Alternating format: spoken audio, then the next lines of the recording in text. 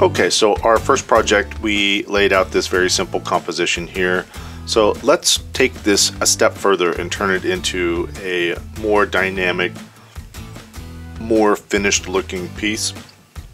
Something that we would actually use on a piece of furniture or some project that we were designing. Let's make just a few adjustments here.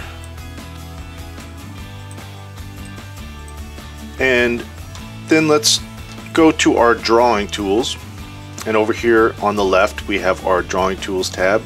We've got squares and rectangles and other drawing tools. These tools down here are part of the vector drawing suite, or just called the drawing suite. These are the advanced drawing tools. So if you don't see this toolbar, it's because you do not have that add-on module, but we're going to be focusing on these drawing tools because everything we want to do we can do just with the basic drawing tools. And then I'm going to click the F button here to just snap it back to the front view. We'll zoom out a little bit, and with my rectangle tool I'm just going to draw a rectangle shape that kind of encompasses the entire board here, but I'm going to leave a bit of a margin on each side. And then I'm going to right click and center that on both. So just like we did with the fleur-de-lis, we're going to center that. And now we're going to create a background for this. So in the carving tab, we're going to go to our carving tools. We've got a couple tool options here. One called Carve Region and Select Surface. So Carve Region, if you click that, it'll take any closed shape and it will just recess it down. And it defaults to 1/4 of an inch, but you can change the depth to whatever you want. But it'll just be a flat, kind of pocketed area that's going to carve out. And Carve or Select Surface is a tool that brings up different surfacing options. So we've got domes, and the first one under Surface, Texture gives us some kind of repeating texture maps, and then Material gives us generated background maps that give us some nice, interesting textural elements. So we'll just click on Texture here for now. We'll click on Peaks, and down here you can change the interval if you want. It defaults to a 1-inch interval. That's, you know, the size of the pattern that's going to repeat. You can change this to more or less depending on the size you want. We'll leave it at the default for now. Click OK. Alright, so then that texture comes and fills the entire background. Alright, so the first thing we kind of notice is that it's very busy, and it kind of detracts from the carving with this very geometric background. So let's select that background, and we know it's selected because it's got the white border around it. So if you're working with your project and you're not sure how to select things, or where, if something is selected, if it's got a white border around it, that means it's selected. So if I click on a pattern, it's got the white box around it. Same thing with the background. There's another way to know how to select your objects and to work with them while they're on the board, and it's over here, the carving list. So right next to the pattern library, the carving list. This gives us a list of everything that's on the board, and we can select them from here. And this allows us to, especially when we start getting to more complex designs, to see what we have on the board and more easily sort and organize. We can even rename elements over here if we need to get very detailed in what we're describing, and then we can also group them into different folders so you can organize them as well. And we'll cover that more in other tutorials when we get into merging and things. So for now, we want to click on that background, and just like we talked about how we can adjust the depth of things, we can also adjust the height of things. So depth is describing the lowest point of a pattern or a carving, and height is how tall does that sit within that set depth. So if I'm dealing with 1/4 inch of depth, then I've only got, you know, 1/4 inch to the top of the board. So the height is going to be measured within that. So 100 is just the default, and if we want to shallow that up to make this more subtle, then we would lower that. Let's maybe push it down to 30, and we can lower that height to make it less prominent and then that really helps enhance the carving that's sitting on top of it and makes it really pop. So a lot of designing with Designer is just a visual thing. So we have this 3D representation that's going to show you exactly what it's going to carve. So it's a very creative arrangement tool rather than a kind of programming type of function. And so it's important that you actually zoom in and look around and see how your design looks. And if you need more space, you can close these drawers over here to kind of open up the board to give you a little more room to evaluate what you're seeing.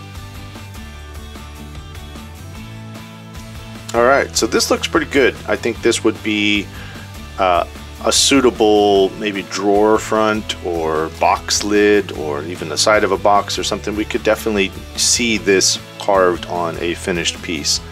But before we carve it, we want to do some optimization. So an important part of any carving is making sure you optimize the carving before it is carved. So we do have in the carving tab here, we've got these optimization tools. There are three main tools: feather, draft, and what we call bit optimization. So bit optimization in carving is a fairly universal setting for most carvings. Unless you're doing some kind of inverted or mold making, you're almost always going to set your bit optimization to best. Now bit optimization, it's got a graphic here that shows here is a carving, and then you see this gray part is representing the bit, and when it's at none, you can see the bit actually goes and chases down that very last point of that V, which then makes the end result wider because the bit is wider than that final point was. So if you carve it out with no optimization on, it will widen out the deepest and tightest crevices in the carving. So at bit optimization best, it tells the bit to go down as far as you can without changing the outside edge geometry, and that results with a much cleaner carving. So it's not going to go and hit the deepest points of every one of those pixels, but that's not really important when you're just trying to get a visual representation of the best carve result. So let's look at those again, and I'm selecting everything on the board, so every carving we have, and I'm selecting those by holding the shift button down. I click on the top one, hold shift down, and click on the bottom one. That selects everything. I can also right click and choose select all, and then I'm choosing bit optimization best. So let me go back to none,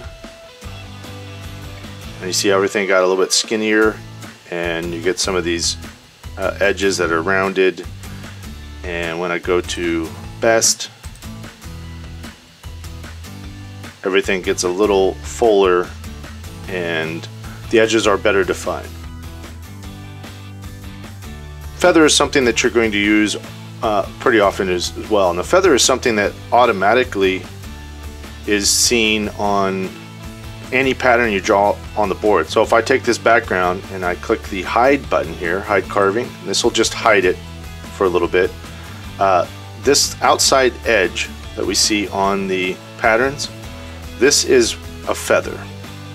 So that feather is a ramping down from the top surface down to the base level of the carving. So this is an optimization for visual purposes, so it makes visually this carving not look so stark when it's carved into a flat board like this, but it also allows the bit to ramp down into the full depth. So we could actually turn this off, and you can see now there is no ramp down, it's just a straight up and down edge, which is not going to be visually very pleasant looking in this type of situation. So or 1/4 inch is the default for patterns when they come in, and of course you can change that. There's different settings here all the way to a custom one. But when you have a background like we did here, and we can unhide that now, you don't see the feather because now that top surface is already removed by all of this other material that is around the carving. But this region back here does need to have some kind of ramping down as well. So we want to place a feather on that, and 1/4 inch might be a little much, but 1/4 inch will work. And now we've got that ramp down, and it also gives us a nice bevel edge to our project. So visually it creates a nice aesthetic effect, but it also serves nice purpose for the optimization of our carving. It's going to make it easier on the bits and make it easier for the overall carving to be successful. Draft is kind of like feather, except feather is coming from the top surface of the board down to the base level of the pattern, and draft is going from on the outside edges down to whatever the base level of what's behind it. That makes any sense. So feather, obviously we don't see feather here because it's coming from that base level and it's going up to the surface, which has already been carved away.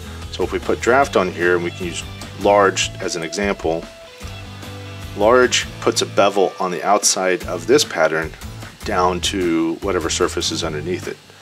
So draft is very useful for patterns and text in particular that get very skinny. You're going to risk some possible chip out because the carving is going to get too skinny. You want to put a beveled edge on it. That gives it something to ramp up to rather than just a straight up and down edge. Because another thing you have to remember is the bit itself is tapered. That's going to be doing most of the carving. So the carving of that, or that bit itself, is going to cut into these inside edges. So bit optimization and then draft is going to assist with that. So for draft, I don't put it on any outside shapes. So for this background, we don't need any draft on that. It's not going to do anything for us there. But on these parts that are rising up from a background, that's where you want to have draft. So we will click on those and we'll add draft. And for this, we'll just put a small draft on. We don't need anything drastic. These patterns are already pretty optimized for carving out. And then we'll go through this optimization phase in every project we do in these tutorials. So you'll see more and more why and how we use those and when they're very important, especially with text. Okay, so this project is finished and optimized and ready to upload. So just as before, we'll click on the file menu here. We'll go to compile project, and I'm going to click on Fluid Demo, and we'll just add a 1 to it. We'll leave it at good and click accept. And the file will write to the card and it'll be ready for carving.